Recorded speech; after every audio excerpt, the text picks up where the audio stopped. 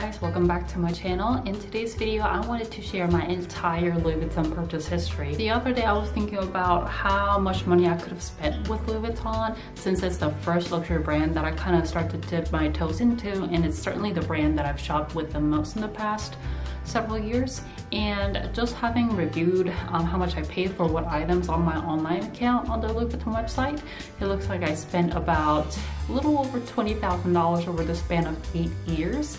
And while that maybe is not a lot of money to some people, it certainly can pay for a hefty part of a new car. So I wanted to share my full purchase history with you today in hopes that if some of these are some items that you've been thinking about buying, it's kind of like a quick turnaround review per each item that I've spent money on before. So hopefully you'll find this helpful if you're considering buying some of these items on my full purchase history, or maybe you will just find this interesting. So hope you guys enjoyed this video, and let's go ahead and get started. So a disclaimer here, $20,000 over past 8 years. I'm just looking at what I paid for at the time of the purchase. So if I were to go back and recalculate all this in the current price point, I'm sure it's a lot more than $20,000. So I have my account pulled up on the Louis Vuitton website. In case you guys didn't know, they have consolidated all of your purchase history, I think associated with your email address. So if you've been buying items under the same email address just like I have, then you probably also have consolidated purchase history. This applies to all of the stores outside of the United States too. So I have access to the items that I've also bought while I was in Europe as well. So let's go ahead and get started. So the first item that I bought from Louis Vuitton is the Favorite MM. Now this was my first luxury item that I didn't buy from an outlet store. I have bought a couple items from like Gucci or like Ferragamo at the outlet stores, but this was my first full price purchase. So I initially went into the boutique thinking that I would want a Louis Vuitton Neverfull, but I was shopping with my mom that day, and she said I should get a more youthful looking bag that's for like going out instead of buying a bag that's meant for old people. I really shouldn't have listened to her, and I should have bought what I went into to begin with, because I ended up hating this bag because like the crossbody strap wasn't adjustable. If I wanted to take it off the bag, it didn't have the hooks on both ends. One side was like making a loop that you had to thread the strap through one of the slit holes, and it was really complicated. And I think my bag was also defective because there is a magnetic strap on the flap that's supposed to keep the bag secure, but it was so loose, and I didn't know this was a defect back then, but thinking back on it, I think it was a defect. Every time I drive and I'll make a turn, the bag will kind of slide in the passenger seat and it will spit out all of the content of the bag. So I think in about 2 years, I ended up selling this bag because I hated it so much and I was over it. Despite the fact that I did not like this bag, it was the only bag that I had, and I did still use it whenever I went out on dates and stuff like that. But I honestly think if I had bought Neverfull then, it would have been a better choice for me. So the next bag that I actually bought it in Paris, and honestly I bought this bag because I was in Paris. I knew nothing about this bag. It wasn't a bag that I wanted. I bought it because I was in Paris. So the bag that I bought next is the Alma BB in the Epi leather, black leather, and the silver hardware. Honestly, if I still kept this bag, I would use it because I think the top handle kind of a bag I really love using, especially if I'm going out. And black bag is what I really usually like carrying, so it's a bag that I would have continued to use if I kept it, but I don't regret selling the bag when I did, and I don't intend to repurchase this. So the main reason I didn't like this bag is because the strap that it came with wasn't adjustable, and whenever I wore it crossbody, I felt like the bag was really awkward in shape when it leaned against me, because it's triangular shape. It will lean against your body when you wear a crossbody. And back then I really didn't know how to carry a mini bag, and this is a very small bag compared to, you know, tote bags or whatnot.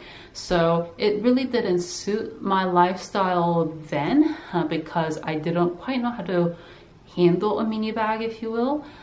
So I ended up selling this bag not too long after I've bought it in 2015, and I got maybe $900 for it or something like that. So I didn't lose too much money on it, but it's a bag that I could have done without purchasing. And then the next bag I didn't end up buying until 2017, which surprises me. But yeah, I bought this bag in 2017 again while I was in Paris. I actually was in Paris with my mom, and as you can imagine, we went nuts shopping. This was the only bag that I bought, but my mom bought 2 different bags while we were on the trip. So this is the Speedy B25 in the monogram. I initially went into the boutiques looking for Speedy B25 and the Damier Ben prints, but after trying it on, I was wearing like a black hoodie, really casual outfit that day. It just didn't look good, but when I tried on the monogram, it looked much better. So although I intended to buy this bag when I walked in, what I should have bought instead is a regular Speedy 25 without the bandolier. I just really don't like the look of the straps that runs down on the side of the bag. I think I would still like to get my hands on a Speedy, whether it's Speedy 25, 30, vintage, or newer version in the future. But the bandolier, I think I can do without. I just don't like how it looks with the strap and the top handle. So just a personal thing, but I also ended up selling this bag.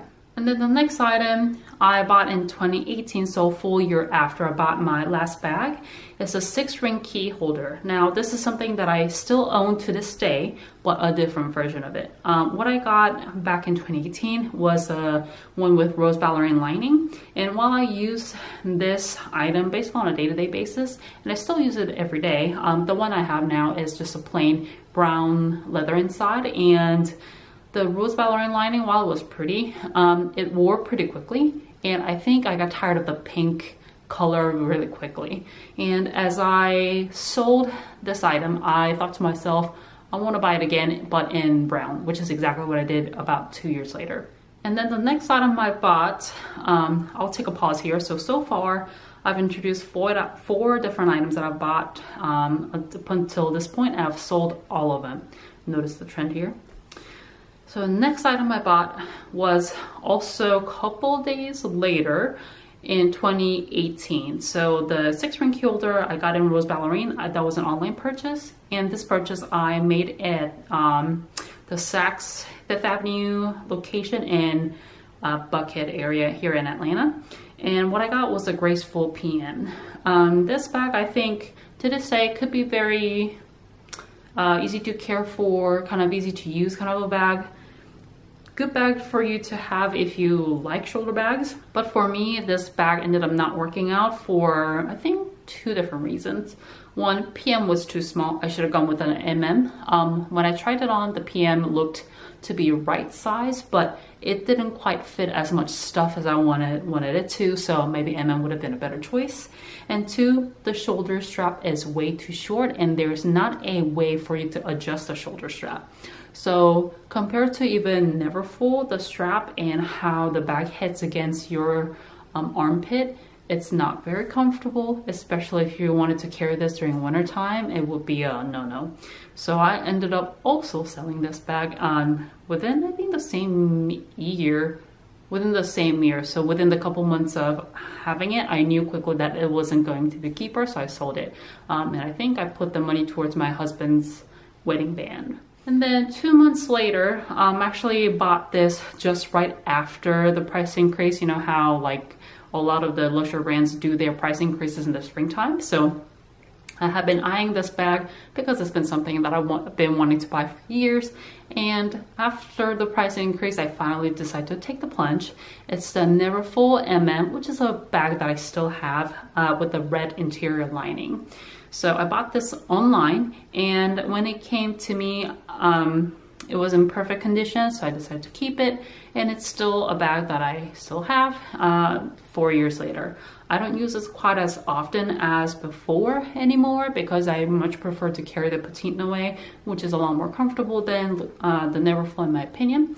But it's still a bag that I enjoy carrying, especially if I need to carry my laptop and stuff like that for carrying my work stuff. Next item that I bought, it looks like 2018 was a year of splurge. I went through a lot of like job related stress that year, so it clearly shows on my purchase history. So when I went in to buy the Graceful PM in the store, Neverfull MM was an online purchase.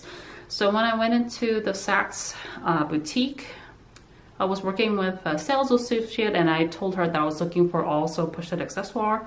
And she said, I don't have one, but if I get one, I'll give you a call. And she called me a week later and I went and purchased it. This bag I did keep for a couple of years. I think I sold this in 2020. And back when I bought it, it was only $525. Now, if I kept this, would I use it? Yeah, maybe. But I just thought the dimensions of the bag was a little awkward. It's too long and too narrow in terms of width. So it was really hard for me to fit in the items. I knew it had the capacity to fit more than I was able to put in there. And for me, it was just not an easy to use kind of a bag. I much prefer to use my Gucci Marmont Super Mini, which is a lot smaller bag versus this one. But clearly, I prefer the Gucci Marmont Super Mini for a reason and not this one. So I decided to go ahead and sell this also maybe a year later. But it wasn't a bag that I really enjoyed using. It stressed me out to use it, so I went and sold it as well. So the next one that I have on my purchase history is not something that I kept for myself. It was a present for my mom while I was in Finland for work training. It's the Big Room wallet in the empreinte leather in the beige colorway leather. Bought this for 475 euros, which is a steal compared to how expensive these are nowadays. And it was my mom's birthday present. And along with this, I also bought a birthday present for myself because my mom and myself, we're both July babies, so our birthdays are not too far apart. This was a birthday present for myself. It was a medium ring agenda in the monogram canvas. This was with the new monogram canvas, and I bought it for 420 euros, which is a steal again compared to how expensive these are nowadays. And I think I was too afraid to use it as something I carry to work every day. And just the inserts that went into the agenda was too small for me. Now I finally have my agenda system figured out. So now I have the Louis Vuitton desk agenda that I use every day at my desk, and that fits my planner style much better, but it took me several years to figure that out. So made a mistake of trying to use the medium agenda. Didn't work out, and I sold it I think later that summer. And then finally, the stressful year of 2018 is over. I had bought 3 bags and 2 small leather goods during that year and took a break until mid-year 2019.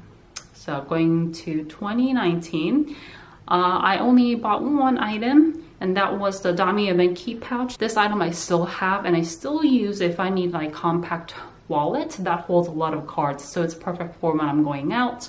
It fits well into my Gucci Super Mini, so I carry both of them kind of together in pair, and I paid $219.35 including taxes. I did order this online. And then for 2019, that was all I bought. And moving forward then to 2020, this was when the pandemic has first hit, so online shopping was all we were able to do.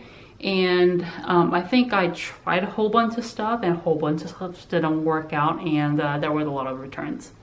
Okay, so the first thing I bought, this was supposed to be my birthday present, and I had seen this on Jerusha Couture here on YouTube, and I loved how it looked on her, so I wanted to give it a try. It's the double zip pochette. It has the reverse monogram. On one side it has a regular monogram, on one side it's like the kind of blown up monogram printed on each side. Got it for $1,391 back in 2020. And when I got this bag in the mail at home, it was in such terrible condition. It didn't take me more than 5 seconds to decide that this was going back. It also wasn't as big as I was expecting it to be. It was way too small for my day-to-day essentials like my phone, keys, wallet, lip gloss, whatever. So it was a quick and easy decision. I decided to return it. And then shortly after that, I ordered something else online, the mini pochette accessoire and the damier bin. I got this online as well, only for $390.55 then. Now it's ridiculously expensive and it's no longer worth it. Even back then, because I had spent about $400 on this, I like unpacked it and everything. I kept it for about a week and I looked at it, and it just sat on my shelf for the entire week I had it. Decided to return it. I really thought for something that will just live inside your handbag, $400 was a little too much money for me to swallow, and I just didn't think I would enjoy using it, and I stand by that still. I think it'll be a good kind of an item to have, but there are a bunch of other alternatives, and it's not something that I really would get a lot of value out of, which is hilarious because I spent, you know, $260 on a 6-ring key holder, but I don't mind spending that much money on a key holder, so who knows what my logic is. And then the next item, finally, after having tried the zip pochette and the mini pochette, I decided to get something that I knew I was going to get some use out of, and that's the monogram card holder for $230.05. And I did use it a few times, but now I'm realizing that I barely ever use this because I use my key pouch as a wallet and it holds a lot more stuff. Thickness is about the same. I honestly don't use this, and I might let this one go in the very near future. Nothing wrong with it though, just doesn't fit my style of my wallet needs. And then after that, 2020 was a year that I worked a lot. I was working 60-70 hours a week while I was home working a technology job. I was miserable and I wanted a bag.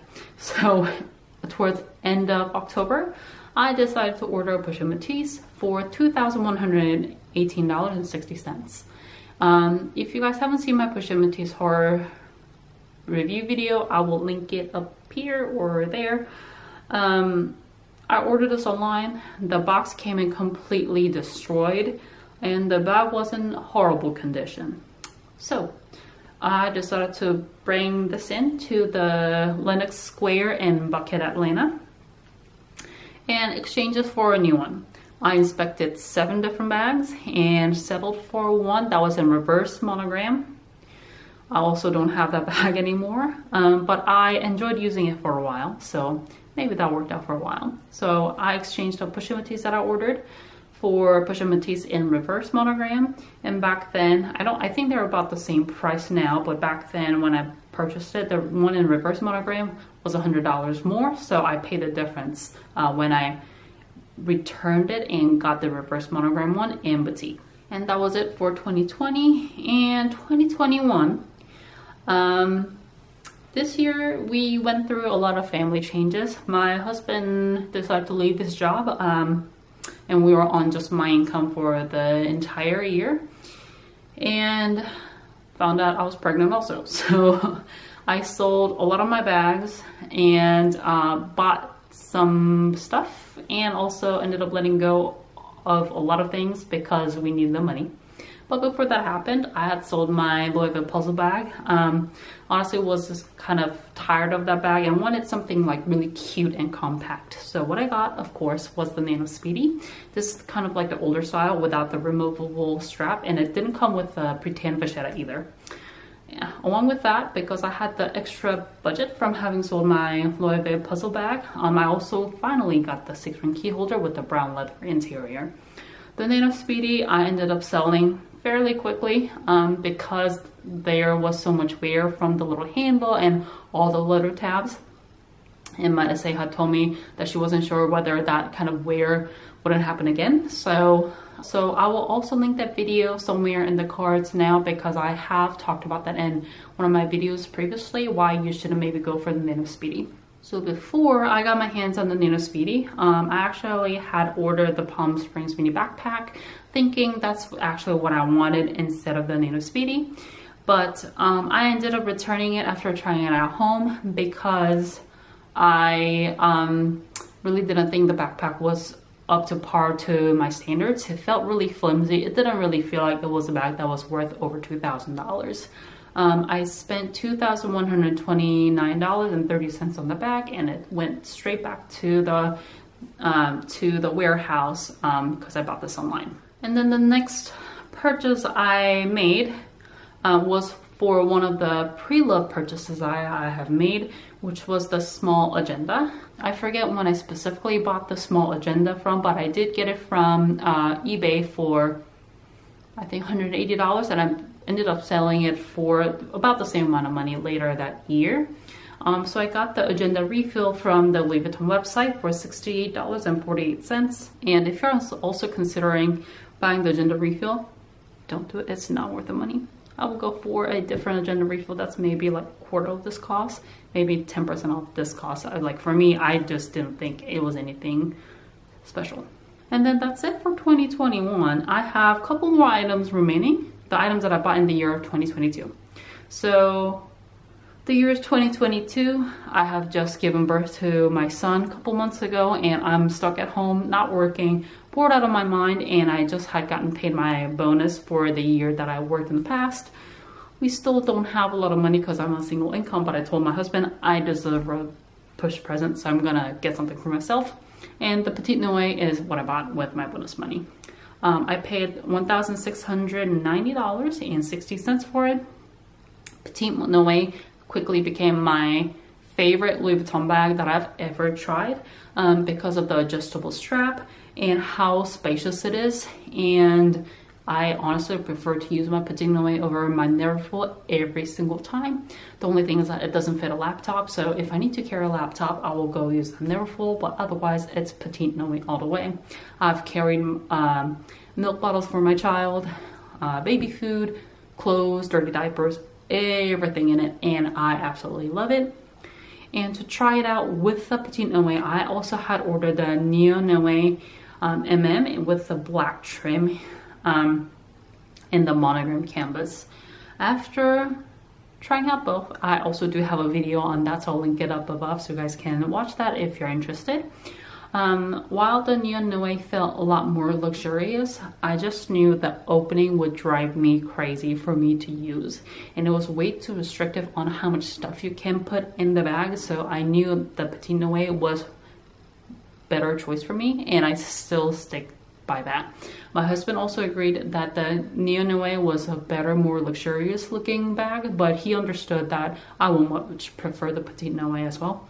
So I'm glad that I returned the Nano Noe and kept the Petite Noe, and I still think that's true. Okay, now moving on to the last item that I have bought from Louis Vuitton. This is only from about 6 months ago, back in April. What I got was the desk agenda cover and the monogram. So they had not had the desk agenda and the monogram especially. The listing was completely gone.